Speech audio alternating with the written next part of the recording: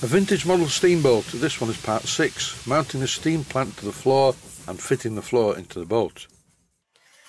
The floor is going to be held into the boat using JB weld, so I won't be able to remove it. The brass plate at the rear of the steam plant, which supports the gas tank and the condenser, is held to the ladder frame using 6 6BA bolts. I removed 2 of these and I'm drilling the holes out to 5/32 of an inch in diameter. Some of the steam piping was in the way, so it had to be removed. In this clip I'm refitting it. The next part of the job is to lay the plant on its side and cut a piece of brass to fit across the inside of the ladder frame. One piece of 5/16 square brass bar will do. I have to be careful though not to get the tolerance too tight. Removing the steam plant from the boat needs to be a very easy job. As the steam plant is held in place by the side rails on the floor, a couple of brass slot head bolts will hold the plant in position to this piece of brass bar once it's all put together. Over now to the bandsaw to cut this piece of brass to the correct length. And once I've finished cutting the brass using the bandsaw shown, I cleaned up the edges on the 1-inch belt sander. In this clip I'm marking the position for 2 holes that will be drilled and threaded 4BA to hold this brass bar in exactly the right place on the floor. You should get the idea by this clip. Here it is loosely in position underneath the bed plate. Then I turned the plant the right way up, and here I'm using my right hand scriber to mark the position of the 2 holes on the plate through onto the brass bar. Then I drilled the 2 outer holes, tapping size for 4BA, which is 3mm or 1/8 of an inch. And here, be very careful not to snap off the tap, I'm tapping the holes. Brass is a very easy material to thread. You still have to back off the tap now and again to clear the chips, and if the tap starts to make a squeaking noise, it's a good idea to use some lubrication, or tapping compound if you have any. After threading these holes, I bolted the bar in position using 2 cheesehead machine screws. Even though various viewers are always telling me off about it, I always refer to these as bolts. As far as I see it, I make models, and these are model bolts. Turning the plant on its side one more time, with the crossbar held in position by the 2 bolts that I've just shown, I'm using my small Proxon motor tool to make 2 indentations in the brass plate through the 2 holes as shown. There are many methods of doing this, I just found this to be the simplest. Once I'd made the indentations, I removed the crossbar and then drilled all the way through. The drill bit, by the way, was 2.8mm, just under tapping size for 4BA. For this next step, I fitted the steam plant and the floor in position in the hull.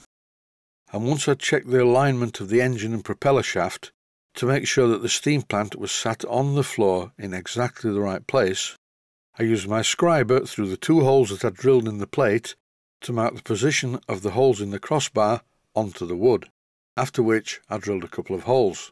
These 2 holes are a bit bigger than they need to be. I think they were 5/32 of an inch in diameter. Normally 9/64 of an inch is clearance size for 4BA. I'm taking no chances with this, I may need some slight adjustment.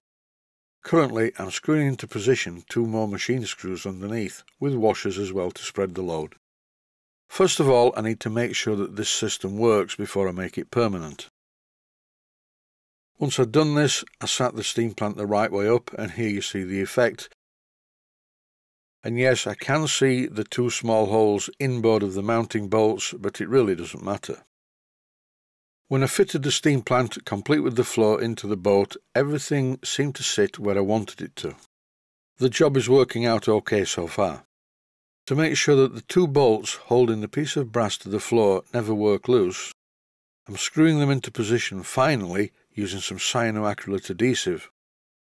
Not only are the bolt heads stuck to the washers are stuck to the wood, and I even put some cyanoacrylate down the hole in the brass bar.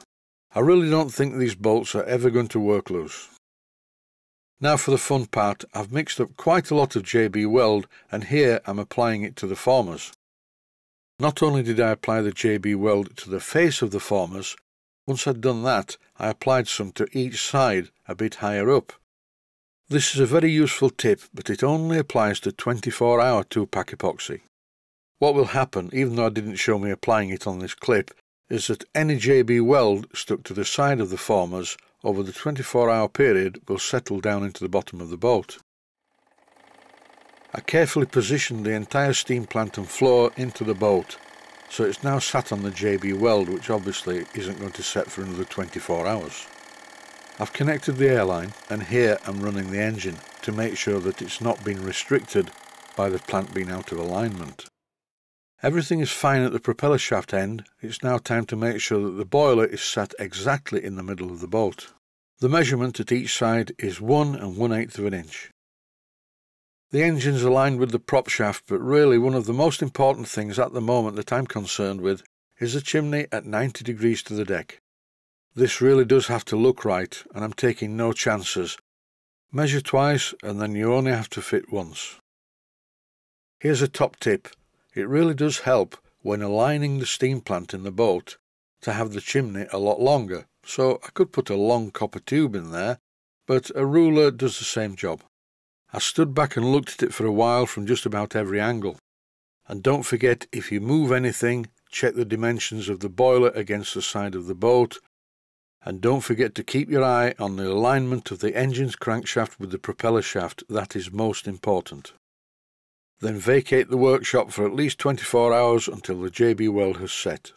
And that's it for this very important episode. May your prop shafts always align properly. Stay healthy, thanks for watching, and I hope you found it useful.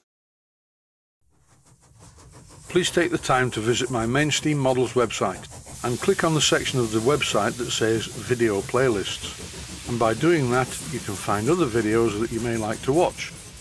And by using the playlists, you can actually watch the videos back to back.